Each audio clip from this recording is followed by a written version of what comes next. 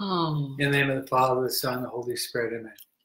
Let's start off. We're in the very beginning of the month of February. We'll be talking about Mary in this presentation we have. And we'll start by saying the prayer that she loves most, and that is the Hail Mary. Hail Mary, full of grace, the Lord is with thee. Blessed art thou among women, and blessed the fruit of thy womb, Jesus. Holy Mary, Mother of God, pray for us sinners, now and at the hour of our death. Amen. Let's pray to the Holy Spirit as always, as we say, glory be to the Father, to the Son, to the Holy Spirit, as it was in the beginning, is now, and ever shall be, world without end. Amen. Our Lady of Fatima, Saint Joseph, Father Lanteri, all God's angels and saints. See, we have a statue here of Our Lady of Fatima, and she appeared to three little children, Jacinta, Francisco, and Lucia. John Paul II, in his talks on these three children, specifies that each of them had a different mission. Two of them are already canonized saints, and Lucia only died a few years ago. She actually lived a bit into her late 90s. The other children died very young. And the mission of Jacinta was, she was called to be a little victim soul, to offer up sacrifices to God in reparation for sin, but also for the conversion of poor sinners. That was her mission. And John Paul II in his beatification said, Jacinta was a little victim soul. What about Francisco? Different from most little children, he liked to go off by himself to meditate and think about God. Think about God. That was his constant thought, thinking about God, and to console the hidden Jesus in the tabernacle. That was his mission. He died young. Now, as we mentioned, Sister Lucia would go on to become a Dorothian nun. Then she entered into the Carmelite convent in Coimbra, Portugal, where she stayed until the very end of her life. She lived into her late 90s, even close to 100 years of age. Her mission was a little bit different. The mission was to spread devotion in a special way to the, here you can see it, the Immaculate Heart of Mary. Here you can see a nice picture of the Immaculate Heart of Mary. Get as close as possible. It's a nice picture. Now, so that was her mission, and Our Lady, through Lucia, gave us what is called the First Saturday devotion. Our Lady asked for several things to receive the promise of the first Saturday, which would be the graces necessary to get to heaven.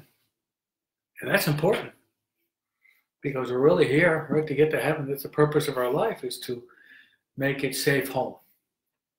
Like a baseball player that's sliding into home plate, safe, right? We want to make it safe home to heaven.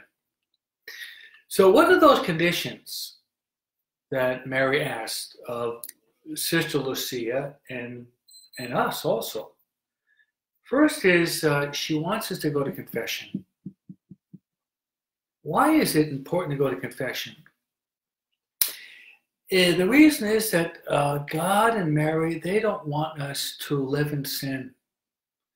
They want us to eliminate the worst thing from our life is sin and living in sin. How many people live in sin and they don't even think about the prospect of death and the eternal situation of the salvation of their soul? They're oblivious to what's most important. So go to confession. Make a good one. Prepare yourself well, repent, make a firm purpose of amendment. The best confession in your life. Next would be to go to Mass and to receive Holy Communion. See what Our Lady is doing? She's the Mother of God, the Mother of the Church, and our Mother. Mary is always trying to lead us and direct us to Christ through His Church. The Church is the mystical body of Christ. But not simply to go to Mass, but to receive communion in Mass. It's not enough just to go to Mass. We don't want to be bench warmers. We want to be participating in Mass and receive Holy Communion. So that's the next.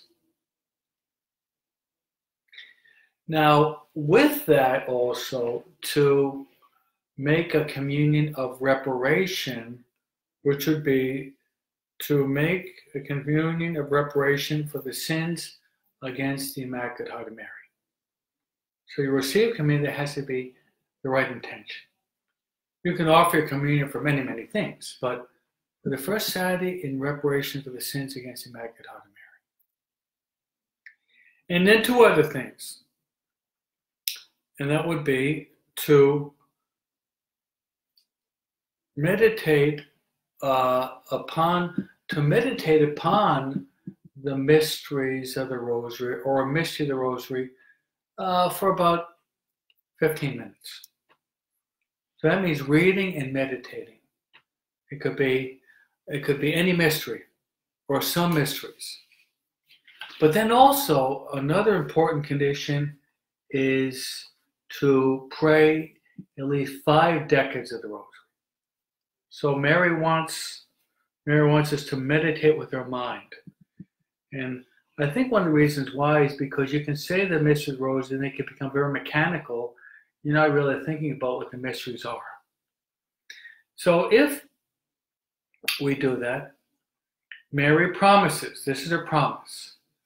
She says she obtained for us at the hour of death the graces necessary for salvation.